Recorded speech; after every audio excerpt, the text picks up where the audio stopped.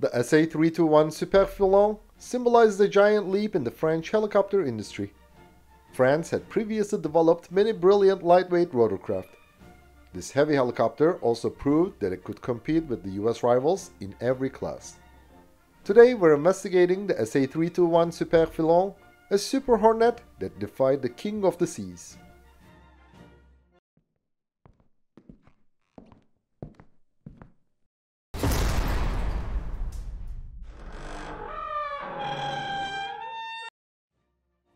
The SA321 Super Frelon, meaning Super Hornet, was the first proof that the Europeans could compete with their cousins on the other side of the Atlantic in heavy helicopter technologies.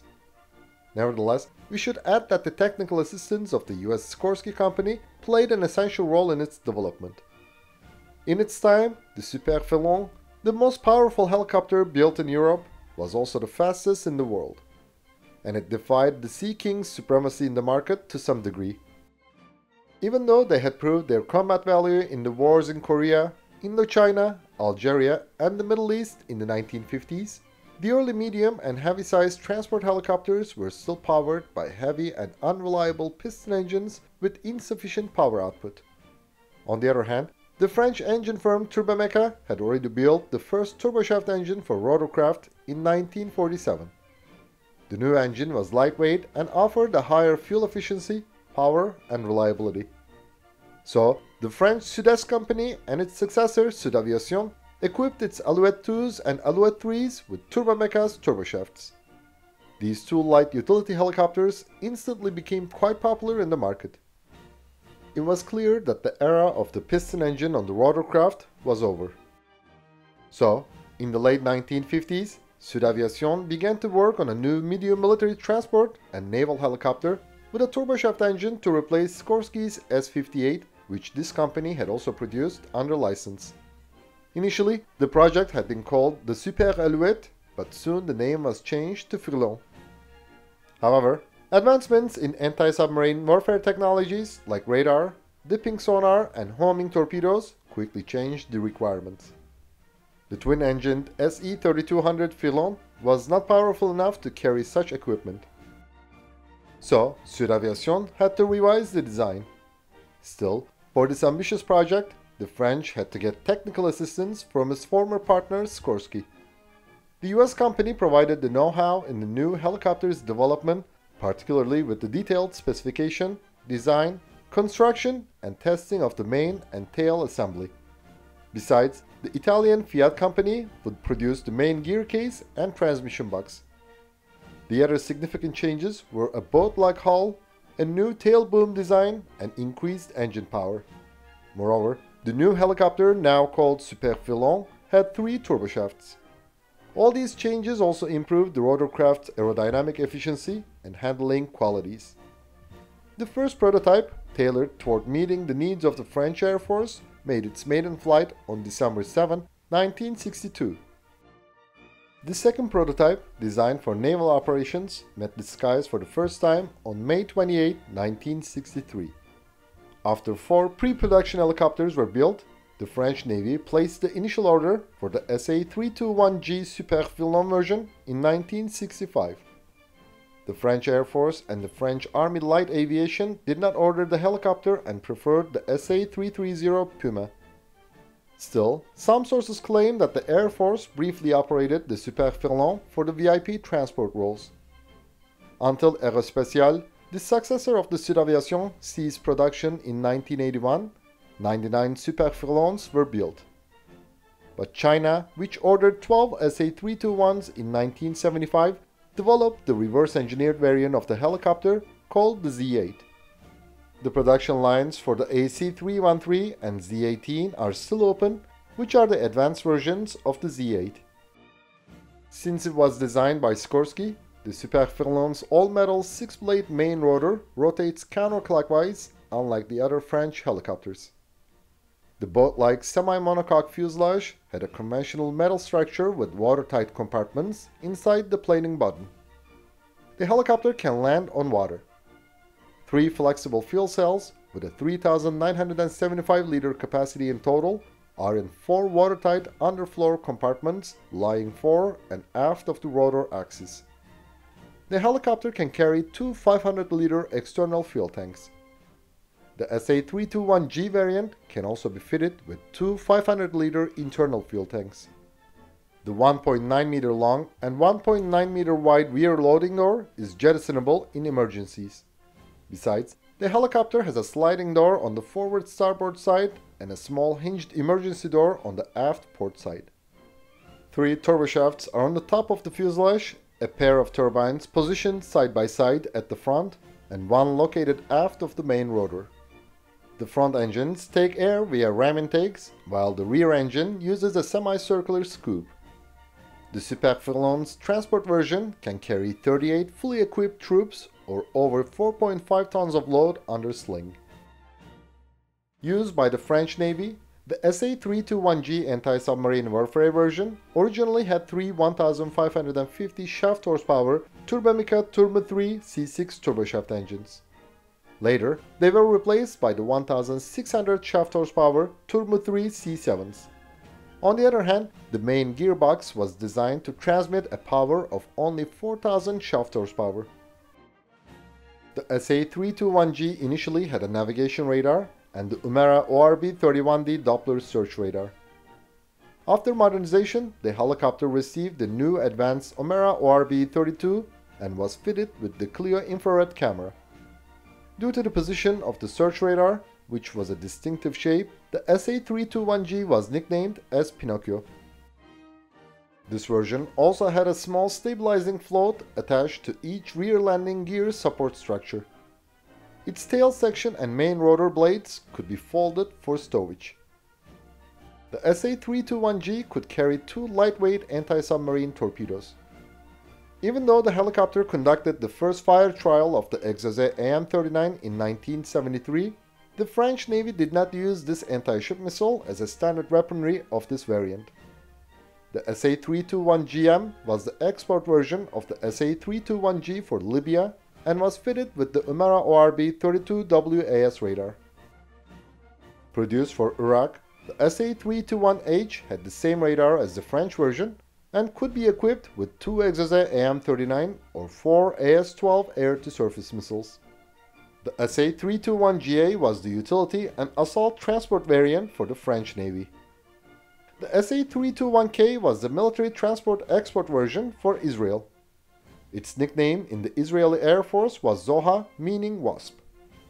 The SA321Ks were later equipped with the 1870 shaft horsepower General Electric T58GE T5D turboshaft engines. Produced for South Africa, the SA321L had air inlet filters, unlike the other variants.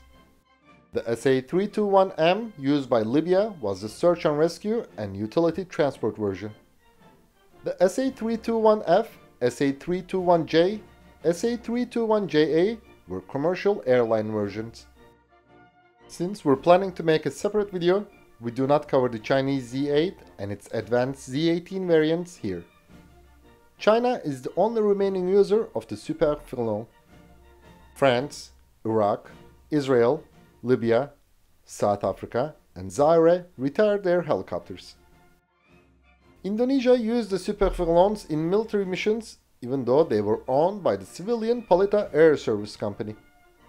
Some sources also claim that Malta leased two Libyan SA321Ms between 1975 and 1981. However, we couldn't find any visual confirmation. The SA321G variant of the Super Frelon had a 5-person crew and could carry 27 passengers. It had a length of 23.03 meters, a rotor diameter of 18.9 meters, and a height of 6.66 meters. The helicopter's empty weight was 6,863 kilograms, while its maximum takeoff weight was 13,000 kilograms. Three 1550 shaft horsepower Turbomika Turbo-3 C6 turboshaft engines provided a top speed of 275 km per hour. Its cruising speed was 249 km per hour. The helicopter's range was 1020 km. It could climb to an altitude of 3,150 meters, in other words, 10,325 feet. Even though the never exceed speed was 275 km per hour for the operational variants, a modified Super Frelon broke the helicopter world speed record with a maximum speed of 350.47 km per hour on July 23, 1963. The French Navy initially used the SA-321Gs in land and ship-based anti-submarine warfare missions. As land-based, these helicopters patrolled in support of the Redoutable-class nuclear ballistic missile submarines entering and leaving their base on the Long. They also performed transport duties including commando transport, vertical replenishment, and search and rescue. Especially the success in search and rescue missions, the helicopter earned the nickname Sea Saint-Bernard. In 1980, the French Navy replaced Super Frelons with the Lynxes in anti-submarine warfare missions. So, these helicopters continued transport roles. In 1982-1983, the French Super Frelons participated in Operation Olifant in Lebanon. In 1982-1983, they served in Operation Daguet for the liberation of Kuwait. From 1993 to 1997, France deployed them in the Adriatic Sea to support operations in former Yugoslavia and Albania. On April 30, 2010, the French Navy retired its Super Frelons. The Super Frelon had the most intense operation career in the Israeli service. 4 Zohas participated in the 1967 Six-Day War and played crucial roles in capturing Sharm el-Sheikh and the Golan Heights. They also saved the lives of many wounded Israeli soldiers. When an SSN-2 Styx missile fired from an Egyptian Kamar-class missile boat sank the Israeli destroyer INS Eilat on October 21, 1967, the helicopter was there to save the survivors. The Zohas participated in the Battle of Kermat in Jordan on March 21, 1968. On October 31, 1968, they carried the Israeli commandos in a 700-kilometer deep raid against the Egyptian Najaf Hamadi Dam and hydroelectric plant and the nearby Kuna Bridge. On December 26, 1968, terrorists attacked an Israeli El Al Boeing 707 in Athens. So, Israel sent commandos to strike the Beirut airport to retaliate. On December 28, 3 Super Frelons carried the assault force, which destroyed 13 Arab airliners on runways. This operation, called Operation Mipsa, infuriated France, which led to an arms embargo later, including the spare parts for the SA-321s. On December 26, 1969, the Super Frelons participated in Operation Tarnagol 53 alongside the newly delivered CH-53s, and the Israeli commandos captured a Soviet P-12 radar from the Egyptians. On January 22, 1970, Israel conducted Operation Rhodus. The Zohas transported Israeli paratroopers and Shayatet 13 naval commandos to Shadwan Island in the Gulf of Suez. They took control of the island for over a day and captured 62 Egyptian soldiers and radar equipment. During the 1973 Yom Kippur War, the Israeli Super Frelons played crucial roles in recapturing the Mount Hermon post and crossing the Suez Canal. On April 27, 1974, during a clash in Mount Hermon, an Israeli SA-321 Super Frelon transport helicopter was shot down by a lucky shot from a Syrian howitzer. The Super Frelons also took part in the 1982 Lebanon War. South Africa deployed at least 2 Super Frelons to Mozambique to support the Rhodesian military operations between 1978 and 1979. The helicopter performed evacuation operations during the 1978 Operation Reindeer. 6 South African SA-321Ls were involved in the Battle of Cassino in the same year. In June 1980, a Super Frelon recovered an Imbola Mark II, which was shot down during a close air support mission. It is estimated that the Exocet missiles fired from Iraqi Super Frelons sunk or destroyed more than 30 civilian ships, including tankers, and damaged at least 20 others.